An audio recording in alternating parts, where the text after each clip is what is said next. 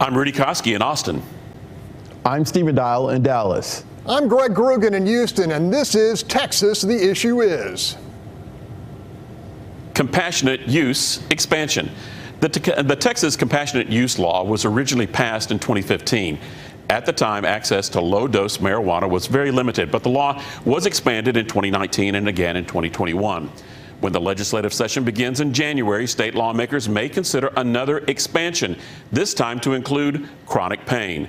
I spoke to Morris Denton, who owns one of the few legal medical marijuana dispensaries in Texas, if another change can happen when the political landscape is so divided.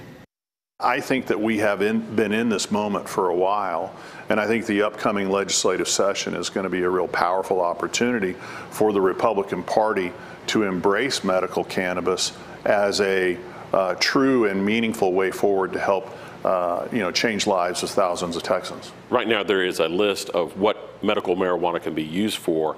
The thought is that that list may be expanded to chronic pain. Are you confident we can get there come January? I'm hopeful. What's real interesting, Rudy, is that, of all the conditions that have been approved for medical cannabis, none of those conditions have as much scientific evidence that support the efficacy of medical cannabis on a condition as chronic pain does. Meaning chronic pain has far and away more scientific evidence that supports how medical cannabis can help with inflammation, with pain, without having a lot of the significant, serious issues like an opioid would present. Broad polls say the majority of Texans favor the use of marijuana for medical purposes, but you're not interested in the broad numbers, are you? You're looking at more of a specific number. What are you looking for? The people that are controlling the legislative agenda are the Republicans. And so the polling numbers that we look for are how does this issue reflect and magnify within the Republican Party. And what are you seeing? We're seeing tremendous support. We're seeing upwards of 70+% of Republicans, of Republican primary voters.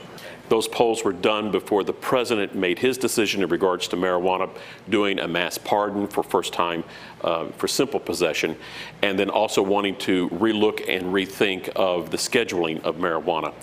Does that help or hurt now?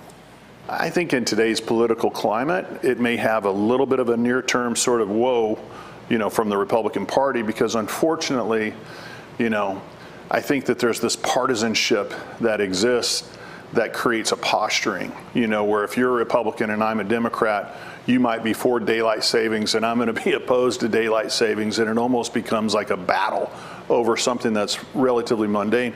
Medical cannabis should not be a political partisan issue. There's some individuals in the medical community that say this needs to stay in the medical community. We don't need the broad opening of total legalization. It's been described as other states doing that as a social experiment. Where do you stand on that? Should this be sold just like a can of beer?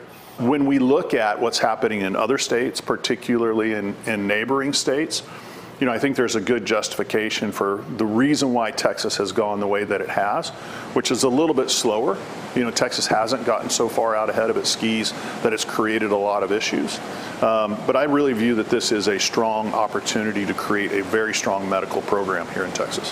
When the hearings, and if there are hearings that take place when the session starts in January, what are the landmines that you're seeing that are going to be coming?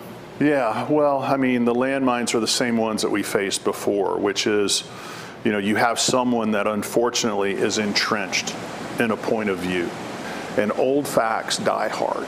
Because this isn't just about some hippie getting high. This is a person who's feeling pain, and these plants may be the answer? Yeah, but this is true. And there's power and truth in the reality of medical cannabis. And when you go from having hundreds of seizures a day to having no seizures, and you can go to college and you can get a car and you can drive and you can be self-sufficient, that is transformative. In this age of fentanyl, opioid overdoses, is this the answer, or is it part of the answer? I struggle with anything that's positioned as the answer. Medical cannabis, just like any other form of medicine, is a treatment. It's not a cure. And as much as we'd like to think that it's a silver bullet for people suffering from epilepsy or MS or spasticity or chronic pain. It doesn't work for everyone, but it works for a lot of people. But it should be a solution that is generally available for medical doctors in the state of Texas. In one word for me, that interview was potluck. Stephen, what's your word? I'm going to pull a Rudy with a hyphenated word, green ripple. Greg, what is your word? Is it a hyphen?